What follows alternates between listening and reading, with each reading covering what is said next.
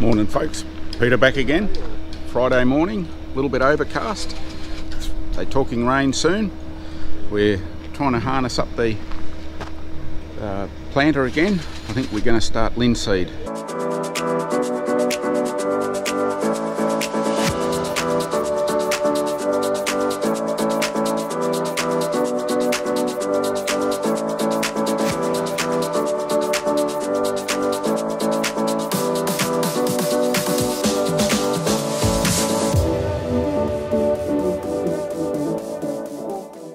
The tinies have been working, so being fitted up with some more lubricant, fuel lubricant. So we got Phil's in here trying to hide amongst the gear. Morning, Phil. Good morning. What's the go today? We're just trying to get going on the linseed. So they're talking more rain next week, so we're trying to get some in before that, and we will be back on the dozers, I think. We'll all be cramming it into about 5 days. And I'm guessing you're not going to be putting it in deep? The seed? No, it should be going shallow. May even have to re-sow some if it's too wet, but we've got plenty of seed there, unlike the canola. No, all right. And there's this bloke over here hiding. Hello, Gary. Hello. I'm supervisor. Now, how are you related to me? I'm a brother-in-law, unfortunately. And so Gary's up from one of the capital cities for a bit of a break. Well, he thinks it's going to be a break. I think we're enjoying having him, and I think he's enjoying being here. So good to pretend to be a farmer for a week. All right, we'll see who else we can find. Apparently I'm supposed to go off and take this truck. It's got a couple of flat tyres. We'll get them repaired and pick up a bit of seed on the way back. I think I'll fit a coffee in there too somewhere. But anyway, we'll see how that works. Here's the boys, they're working hard. Look at this. Phil's escaped. He's back here. And here's Robbo telling stories. No. Strictly business this morning. Strictly. What's going on, mate? What are we doing? Just having a bit of a battle. Having a bit of a battle? With a pin. We'll get it. Are you going to explain it, or I'll get Brad to explain it? If you explain it, they probably won't understand. That's right. Because you might use a bit of the Queen's English. No, I'm all good. Brad will take care of it. Morning, Brad. Morning. What's happening here, mate? We got a bit of a predicament. Just trying to get the pin out. Yeah, for the... So, the pin or the bush, or both? Both. Yeah, so you need one of those carbon arc rods or something, do you? Yeah. And here's the guy who just slept in. Yeah. It's now 12 and a half minutes past 8 o'clock starting time. One's a holiday camp, Brad. And she's a holiday camp, Brad reckons. I think he's been doing some home renovations. Plus he's got 3 little kids that really give him heaps. Morning, Matt. Tell them why you're so late this morning. House renovations. Oh, that's what I told him. So at least we got the same story. What do you know of the plan today? I think we're going to try to sow some linseed, and then we've got everything else that we've got to finish off. So we've got dozer work going on. I think we just talked briefly to Phil. I've got Josiah and Ian here. I better dive bomb them, see what they're up to. Yeah, well, I think the only one not here is Johnny, eh? Johnny's not here, but he will be soon, I guess, will he? I don't know. I know what the plan is. Now, what's the go, brother? What are you up to today? Hey, listen, just pull your tying down a bonnet. Pull your tummy in. It looks a bit better when you're on camera. That's it. Pull it in. That's better. That's why I keep the camera away from me. No, we're just putting this over the bonnet. I got half a day's work, and I was going to bring the machine home to fix it because the bonnet was flipping up. But I thought, no, it's going to be. You'll tie it down. Yep, tie it down till we finish the job. Till the rain comes. Yep. All right. Well, happy days. Good on you. And here's Josiah. Now, Josiah's been with us for 14 months. He came from Brisbane. Look this way, mate. We want to see your pretty face. You look like a rabbit looking out of a roly-poly like that, mate. So he came from Brisbane. You've had a birthday since you've been with us, haven't you? Yeah, just the way. So you're 19 now, aren't you? Yes. Yeah. And you've been here 14 months, so he's been a real good asset to our business. There's the 3 boys. There's Phil, Matt, and Brad, well, Brad's the oldest, Phil and then Matt, they're the immediate family. And then Josiah came to us, part of the family now.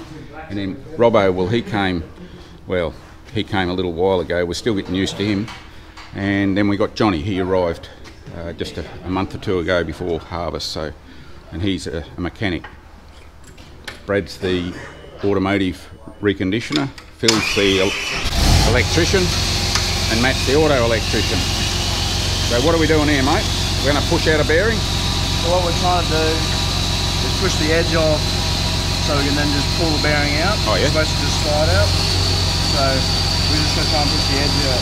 And that's off the feeder house, isn't it? Off header one. It's off the back of the feeder house. We got some new gears for that, didn't we? I'll go and have a look at them. Well, this is part of it. That's part of the feed roller, which comes out of here. Looks like they've done it. Looks like there's been a bit of welding going on here. A few repairs, cracks. Anyway, I think that's a brief wrap up. So we'll see what happens today, folks. Righto guys, so we're just getting ourselves sorted out after the morning. We're getting there. We're slowly working our way through what's got to be done. We did calibrate the air cart for linseed. So yeah, that is all done, ready to go. I'm currently on the sprayer, just getting that ready, taking it to the other main farm where the linseed is being planted.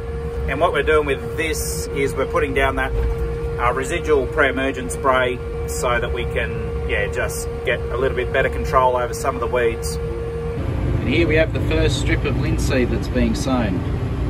I think currently Phil is on that, I believe. And once I finish this load, I'm about halfway through. Another 60 hectares to do. And then I'll be going on the planter for a little bit. And yeah, just see where we all end up.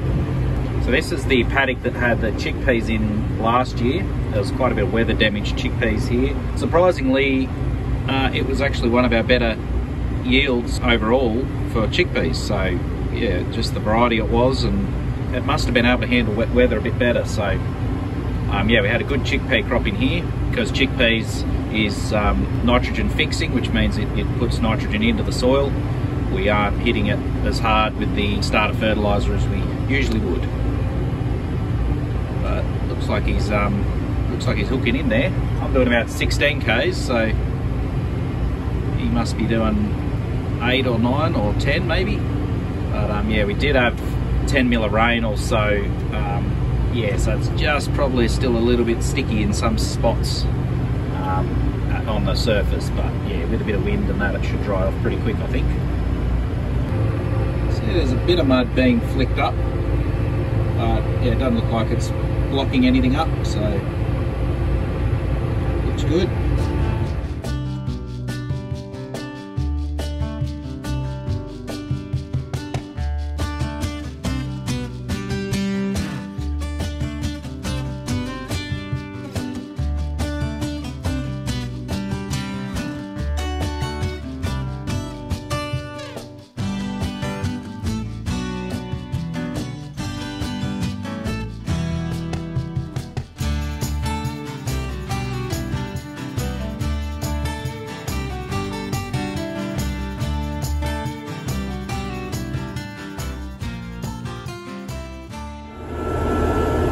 Right, we've got a bit of a different view now. So we're cruise along here. We're doing about 10 k's. So generally speaking, you don't really plant with a machine like this, plant much faster than that, because as you can probably see there, when the tine goes through, it flicks a lot of dirt out. And you do want a little bit of that dirt to go back in to cover the seed. So if you're going too fast, you just end up throwing the dirt too far. So it seems to be going all right.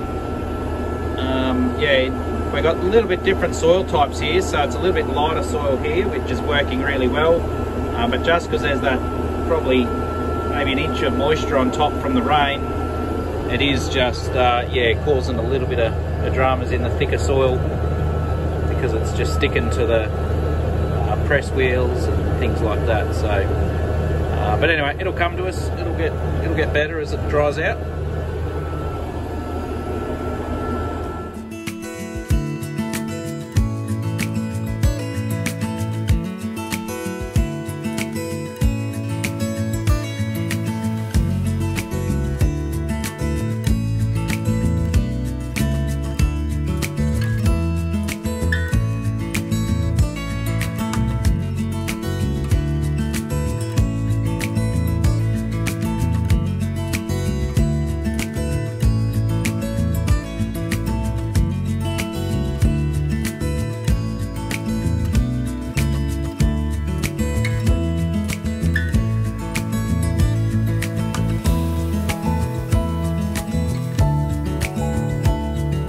Yeah guys, we're back on the rogator. We've just trained up Josiah on the planter, so he's learning the ropes there. He's doing a good job. And then I'm just going to get this load of spray out, and then he's going to go into the night a little bit, and I think then I'll be doing a full day's planting tomorrow. So we'll see how we all go.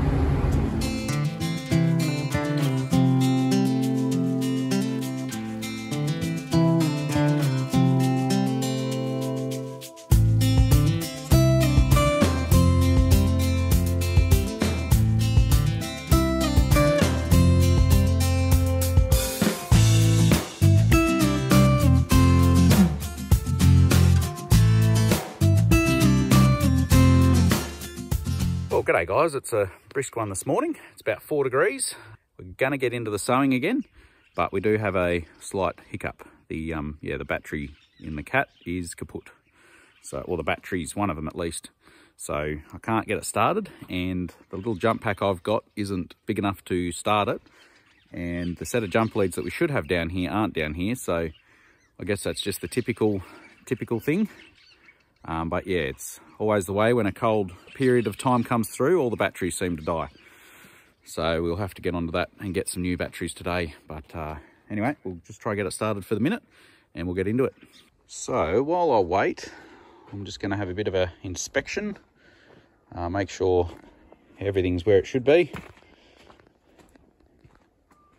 Make sure no points are worn out too much. Looking pretty good. So I'll have to fill up the bins before we get going. Because we're not going out at a really high fertiliser rate, the starter we call it, we are actually getting, I think, 80 or 90 hectares a load out of the starter, and I think we're only getting about 55 hectares out of the linseed. The first little bit we did, we had a ton of seed. That's a new variety, and that's why we planted just in that section there. Yeah, planted all that. And then we went using back to our old seed, which was a little bit lighter and had a little bit more fluff and rubbish in it. So it makes it all lighter. So we've actually bumped up the rate a little bit on that to 35 kilos a hectare. And basically that just makes it so it's putting more out to make up for the lighter seed and the extra bits of rubbish that are in there that obviously are not seed, so won't grow. Yeah, I think we're all looking pretty good here. Once we get the tractor going, which there's a set of jump leads coming down soon hopefully, we'll fire it up. We've got to fill the bins like I said, and then we'll run a bit of grain and starter out and just check that it's coming out of each chute. Now the grand plan, or what ideally, probably by next sowing season, hopefully we can get some sort of a blockage monitoring system on this, and that'll all incorporate into the screen that the new system that we've got up there. So that should make that a bit easier. We haven't really had much of an issue with blockages at all with this machine actually, but it is just peace of mind, because it is not only a little bit embarrassing, but it is frustrating when you have a nice big airstrip. We got the Challenger going, just in the old comma here, which as you can see by the rattling steering wheel is struggling in the cold. But yeah, we're just about to fill her up and get into it. She's warming up. It almost sounds like someone's dropped a big cam in this. She's a bit lumpy.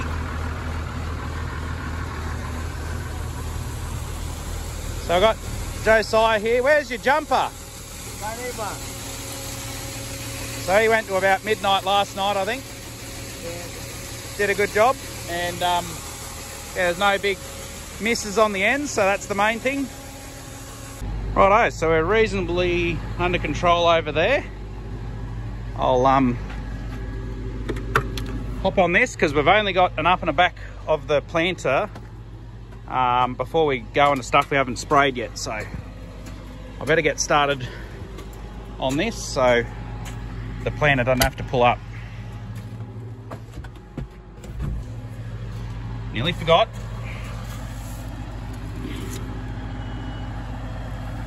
Just don't tell anyone.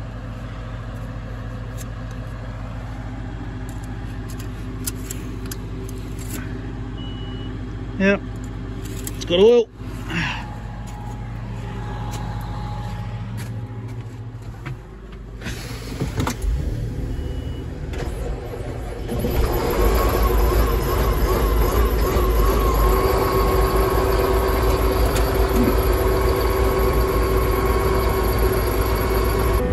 It's good when everything's working. We're both in the paddock now. A little bit of mucking around this morning, but that's usually how it is. Still doing a good job, it looks.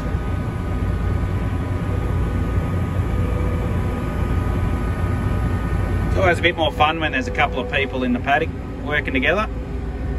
Don't feel so lonely. Righto, while I'm relatively free trying to get a few things organised, I thought I might just top up the seed truck here just so I don't have to stop sowing later this afternoon to fill this up, just to make sure we got enough.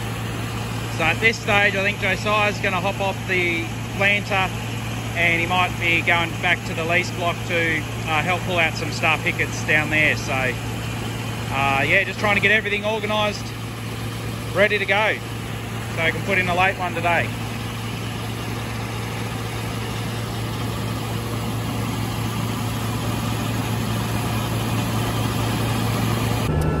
Well guys, it's a lovely evening. Very, very pretty colours. The camera never does it quite justice, but we've got about 50 hectares left of about 200, well, nearly 250 hectare paddock. So we're on the home stretch. I'll probably just come in to fill up in maybe nearly an hour. Then I should be able to finish the paddock with that load. Might be looking at maybe 11 o'clock tonight, we'll get it finished. But hopefully it's uneventful. If it's not uneventful, I'll probably see you in a little bit. We'll see what tomorrow brings. We may get started on wheat or barley on the other side of this this block here, so we'll just see how it all goes. Yeah guys, that'll probably be it for this video, so just make sure to hit the like button, subscribe if you haven't already, and we'll catch you in the next one.